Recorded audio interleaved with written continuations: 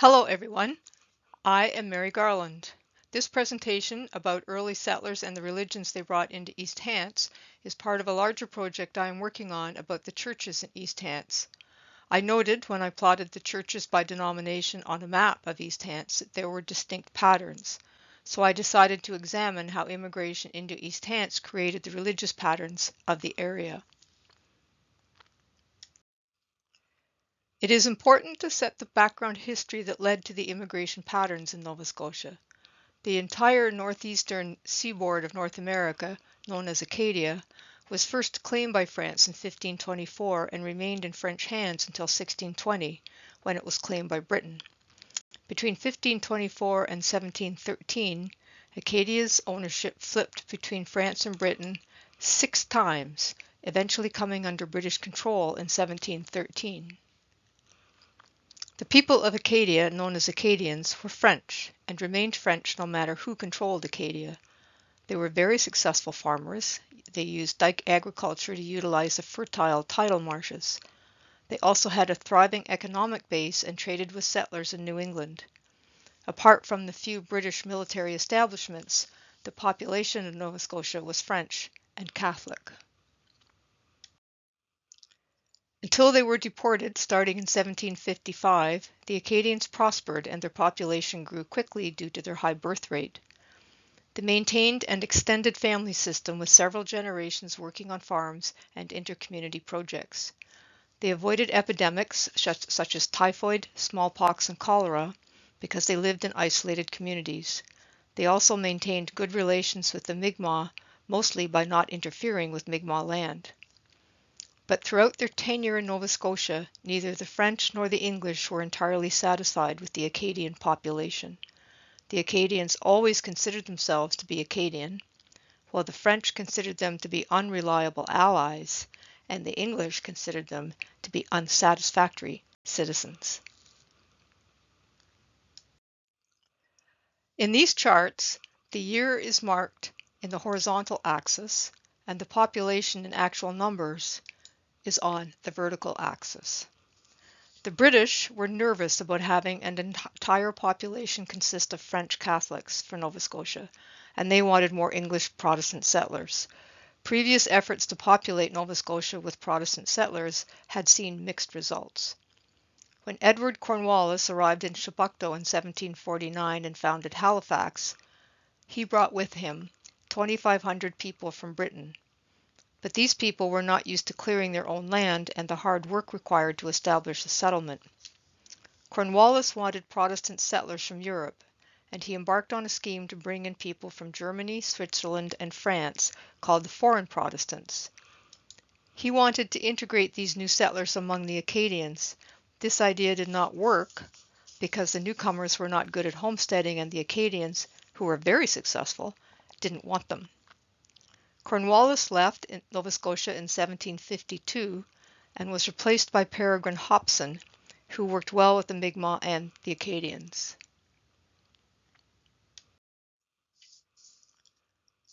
Problems for the Acadians climaxed when Hopson left in 1754 due to illness and was replaced by Brigadier General Charles Lawrence. Governor Lawrence wanted Acadian lands for Protestant settlers.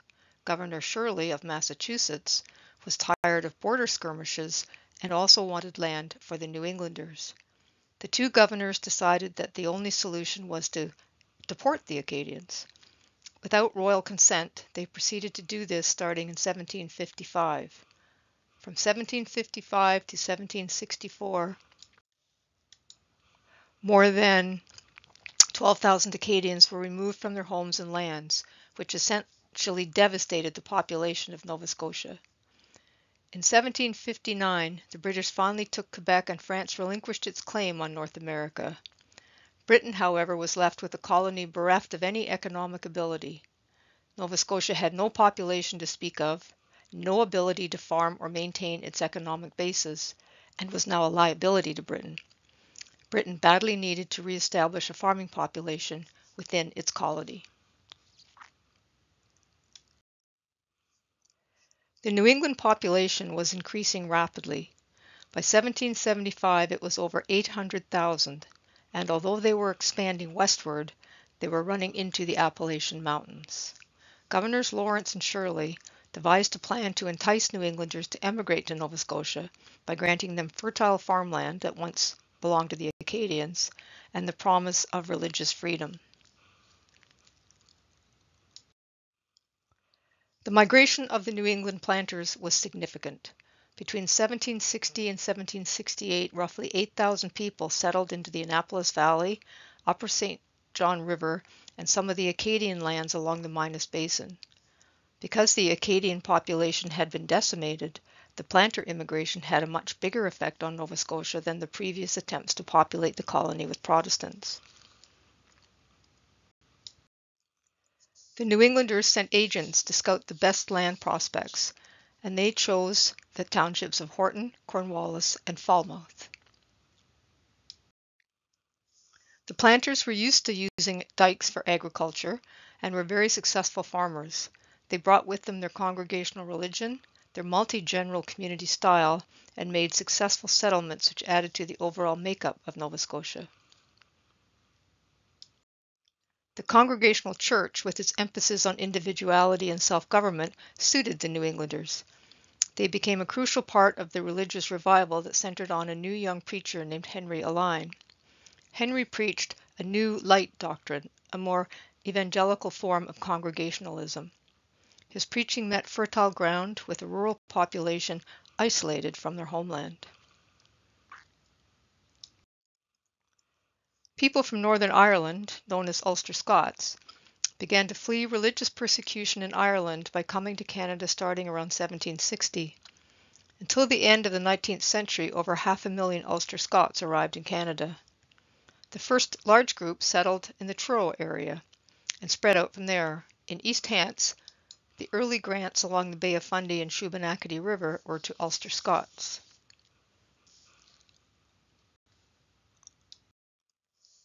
Britain had 14 colonies in North America, 13 of which were in what became the United States, stretching from Maine to Georgia. After the last French-Indian War from 1754 to 1763, Britain needed money and began to impose taxes on its colonies. This resulted in a huge resentment within the 13 colonies. Nova Scotia didn't really resent anything. The people there just didn't care about the taxes. But the resentment escalated into open fighting. On July 4, 1776, the Continental Congress voted for independence from Britain. This started a war between Britain and the 13 colonies, as well as a war between pro-British and pro-American supporters within the colonies. The British supporters were known as Loyalists. Several regiments for the British were raised in Nova Scotia, including the 84th Regiment of Foot, 2nd Battalion, which was stationed at Fort Edward, which is now within Windsor, and commanded by Major General John Small. This regiment consisted mostly of people of Scottish descent.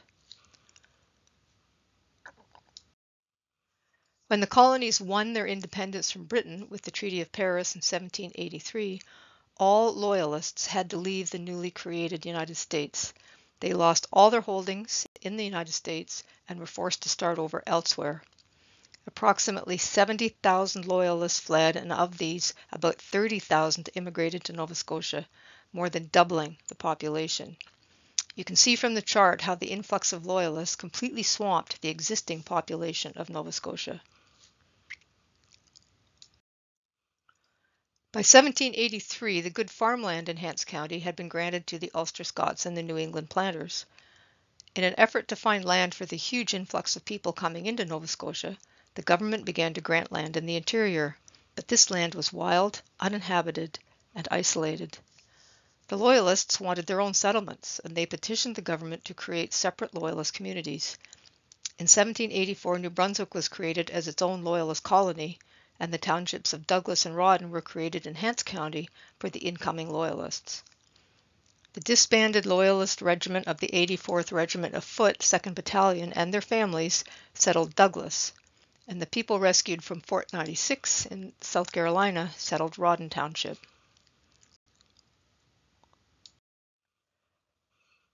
Fort 96 was in South Carolina at the western edge bordering Cherokee land and was considered backcountry. The predominant ethnic group living there was the Ulster Scots. Loyalists were staying within Fort 96 during the Revolution for safety.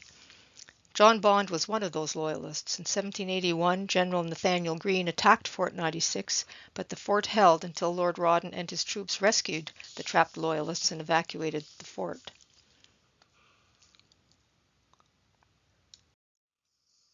John Bond and his group from Fort 96 were among the first large group of Loyalists to enter Nova Scotia. He arrived in Halifax with 28 families and 27 men and secured 24,000 acres to be divided among the group. They settled along the Herbert River. Bond built a sawmill and supplied lumber to the new settlement. Bond was Baptist and probably responsible for establishing a Baptist following in the area. These people had a strong bond forged by shared experience before and during the war. They were neighbors at Fort 96 and neighbors now. They chose a name that reiterated their identity as a group and called their new township Rawdon after the man who rescued them.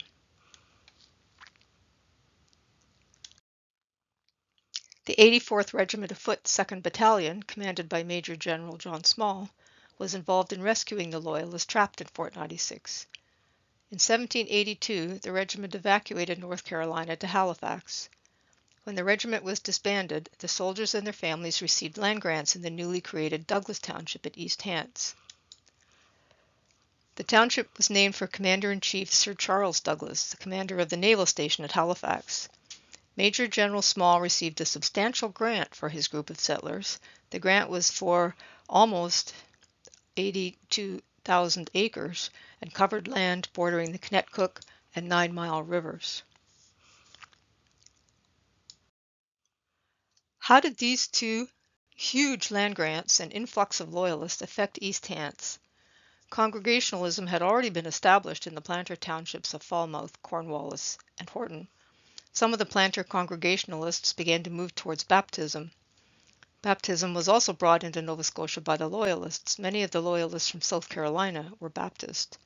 Shubael Dimmock, a Loyalist and friend of John Bond, built a Baptist church in Newport in 1777, probably one of the oldest still working churches in East Hants, and he offered services to both Congregationalists and Baptists. As more Loyalists poured into Nova Scotia, Congregationalism began to wane, opening the way for the spread of baptism. Baptism spread from west to east. The more modern churches are in the south and eastern parts of East Hants. Most of the early Presbyterians in Nova Scotia were Scottish and Ulster Scot immigrants who came in the 1760s, about the same time as the planters. At the end of the American Revolution, the Presbyterian churches in Nova Scotia ceased receiving help from their American counterparts, and the Nova Scotia Presbyterians formed their own presbytery at Truro in 1786. The disbanded 84th Regiment of Foot was mainly Scottish, also bringing Presbyterianism to Douglas Township. As well, some of the New England Congregationalists converted to Presbyterianism.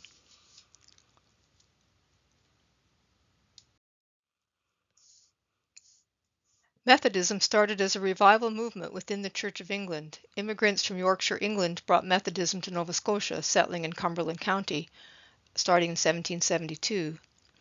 Methodism also had roots in the military establishments and spread into Windsor and Hants County as people heard sermons and liked what they heard. Although most planters did not like the Church of England, they were attracted to Methodism because of its evangelism. Methodism spread quickly because the ministers traveled extensively and the dynamic sermons attracted people devoid of other cultural stimulation. Methodism was strong in Rawdon Township because the people there were more isolated and more familiar with the Methodist preachers who traveled there. As a British colony, the Church of England was established as a state religion since 1758. After the Revolution, the British government withdrew support for the Anglican Church in the U.S., making it difficult for American Anglicans. Loyalists, military, and British immigrants all brought Anglicanism to Nova Scotia.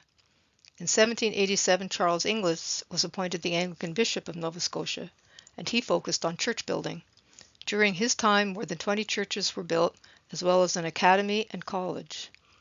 In East Hants, the Anglican churches were established by the soldiers of the 84th Regiment, and also by the people from Fort 96. The congregational churches along the Knoll shore came about from a schism within the Presbyterian Church in Douglas Township, then under the ministry of Reverend Crowe. By 1856, the congregation in Maitland thought Reverend Crowe was too old and requested that he resign. He refused, causing dissension amongst the congregation.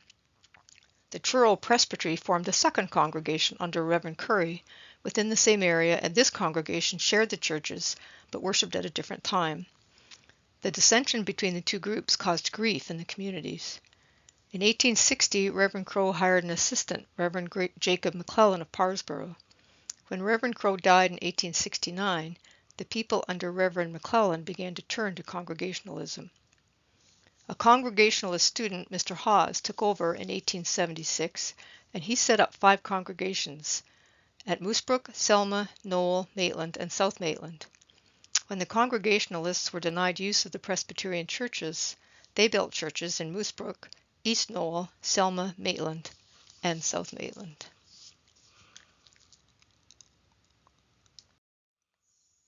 Early Catholic churches were built by the Mi'kmaq and Acadians. There is an early Catholic graveyard in Walton that could have Acadian graves. Acadians tended to mark graves with wooden crosses, which did not survive. Thus, Acadian graveyards are difficult to find. The Catholic churches on the east side of East Hants ministered to the Irish Catholics who worked the Shubenacadie Canal and to the Mi'kmaq who had converted to Catholicism. Although a small group, the Irish Catholics were prosperous and fought for Catholic rights in Nova Scotia. There were also Catholic loyalists who brought Catholicism into East Hants. The Church of Christ traces its origins to Kentucky and Virginia following the Second Great Awakening within the Protestant congregations. In East Hants, the Church of Christ Disciples was organized from a Rawdon Baptist congregation, which liked the idea of the congregation-ruled church. The Church of Christ in Milford is independent of the Church of Christ Disciples.